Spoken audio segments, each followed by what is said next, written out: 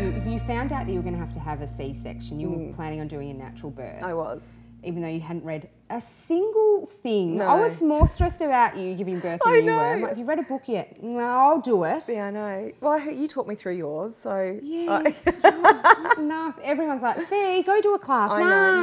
No, I see, like I said, I've winged my life. Everything, I just wing it. Yeah. And so I was going to wing childbirth. Well, and you did. I did. But you did find out you had a low-lying placenta. Yes. That didn't move up, so which is quite common, so you had to have a C-section. What was that day when you were told that you're going to have, was it a relief a little bit or? Do you know what, I was in two minds because I'd in fact had a girlfriend, a mutual friend of ours who was having a C-section and had a few, and she Chrissy, said, who's spoken about it on here, she's like, give me a C-section. Chrissy had said to me, do it, book it in, Loves it's amazing. Yeah. And the way she described the experience, I thought, you're right, why don't I just get a C-section? Yeah. Then I had mum in my ear saying, you know, it's a rite of passage and I had to go through childbirth, so you should go through childbirth.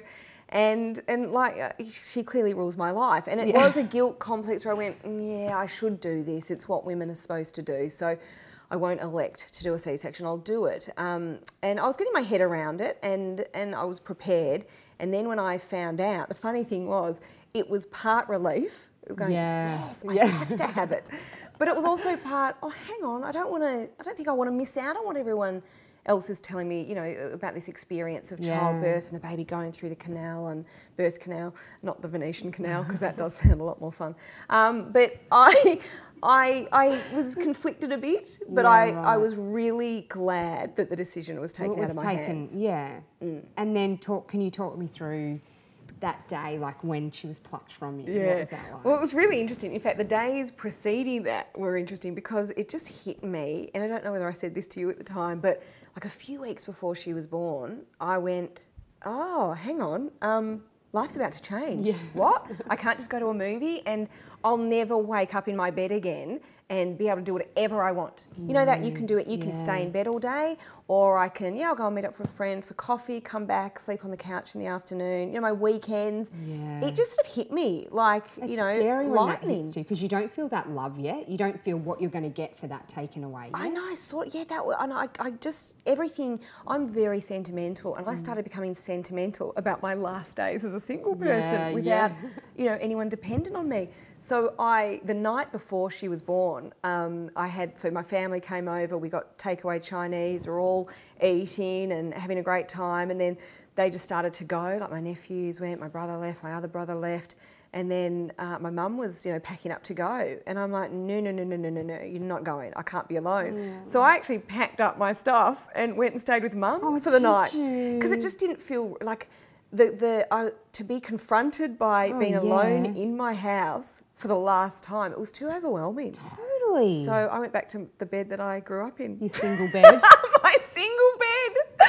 I'm lying there 9 months pregnant. Hilarious. Oh, how funny. And when you, I think I saw you maybe 2 or 3 days after when Trixie had been born, and you said that the experience, it's just started playing the Bulldogs theme song when they pulled her out of you.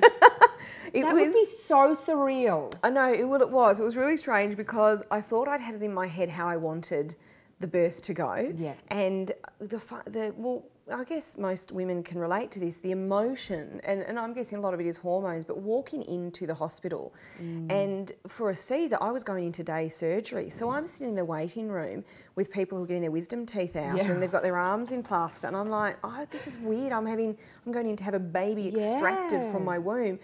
So when the nurse, you know, pulled across the curtain and said, you know, Fifi, we're ready for you now, I like stood up in my, you know, surgical gown, walking into a room knowing I'm about to have a baby. Surreal. And I'm about to have major surgery. That was the other thing.